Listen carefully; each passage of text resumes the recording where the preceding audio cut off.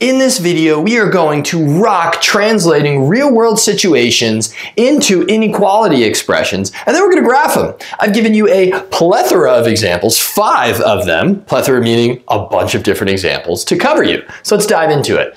We've got that the speed limit is 60 miles per hour. So what does that mean? Well, that means that our speed could be 60 or less. So that sounds like less than or equal to, but before we get to that, we need to define a variable here for the thing we're measuring, the speed. So I'm going to let s equal the speed that we're going. So that's speed. Now from here, we've got an inequality. Our speed can be 60 or less. So the speed is less than or equal to 60. So s is less than or equal to 60. And I just want to point out that there are multiple solutions to this. Your speed could therefore be 0 miles per hour. It could be 4 miles per hour or 52 miles an hour, and it would all fall within that inequality. It could even be a decimal. It could be 52.7 miles per hour. So how do we graph this out? Well, we're going to go back, and I'm actually going to translate 2 at a time and then go back and graph each one. That way you get a nice drill of first how to translate into an inequality, and then you can drill graphing. It's a good way to practice things, one major idea at a time. Okay, here we have you must be at least 17 to see this movie. So at least means 17 or more. Sounds like greater than or equal to. Let's get to first defining this. So it's our age that we're defining. So I'm going to let A equal your age. And our age must be 17 or more. So age is greater than or equal to 17. So your age could be 17 and a half. It could be 17. It could be 18. It could be 35. It could be 100. And that would all be solutions to that inequality.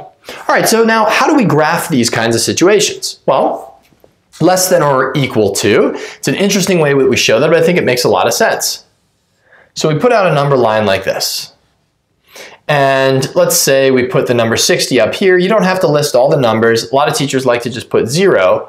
So I'll put a 0 there. And if you're just strictly graphing this inequality, the speed is less than or equal to 60, or equal to means we put a closed circle at 60 to show we're including the value of 60, but we want all the numbers less than it. So I shade in the number line part. That would be all the numbers that make this true, all the numbers that are less than or equal to 60.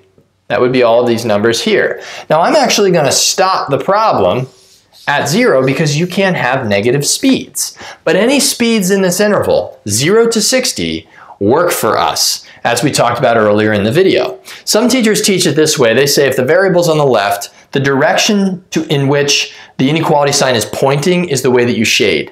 I'm not a big fan of that. I'm a bigger fan of understanding that you're taking all numbers less than or equal to 60. Here, less than or equal to it. Okay, let's do the age is greater than or equal to 17. So in this case, we've got a number line again, and we're going to graph that out. And we'll start at 0. And because age can't be negative, again, I am not going to continue the number line past 0. And then we have the age 17. That's what you could call your boundary. It's or equal to 17. So we say you could be 17 and watch it. Or greater, so that would be all numbers greater than 17, so you shade everything to the right. All right, beautiful. Now, let's take a look at these other examples. I think it's good that you keep watching this video so you see all the different ways we could do this. But this and that last little bit gave you a real in-depth understanding of what to do. So we'll keep rolling. You play guitar for more than 4 years. So let's say that y is the number of years. So y equals the number of years you play guitar. Well, you play for more than 4 years, which means y is more than, greater than 4. So y is greater than 4. And that's it as far as the inequality goes. Again, I'm going to do 2, maybe 3 at a time, and then go back and graph them all. A school has less than 450 students. So S would be the number of students that we have. So it'd be number of students. And then you have that the number of students is less than 450. So number of students is less than 450. It's a beautiful thing. Let's keep drilling these translations. Number 5, the temperature is -7 degrees Fahrenheit or less. So we're doing temperature, so I'll do T equals temperature. I'll just write down temp.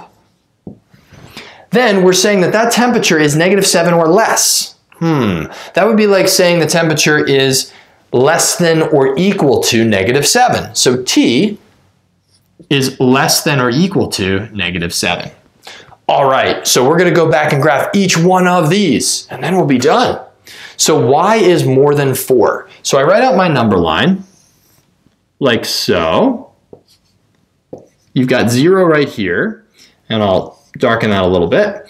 And then you've got 4 as your boundary or your border.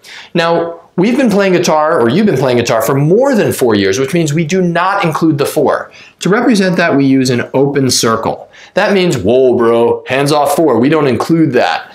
Then from there, you want all the years more than 4.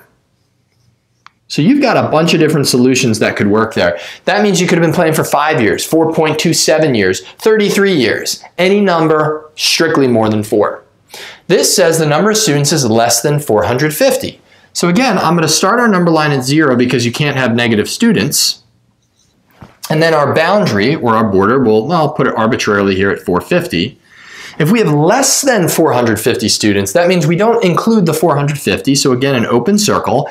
And then we have less than 450. That'd be all students before 450 in the number line, so we shade all these values. Beautiful. And finally, the temperature is less than or equal to negative 7, so now that number line can go on forever in both directions, temperature-wise. So I'll put 0, and then your border at negative 7. Now that is less than or equal to negative 7, so we would include the negative 7 with a closed circle. That symbolizes we include the negative 7 or all the numbers less than it, which would be all the numbers less than negative 7 on the number line. There you have it, folks, how to translate inequalities in real-world situations and how to graph them. Awesome stuff.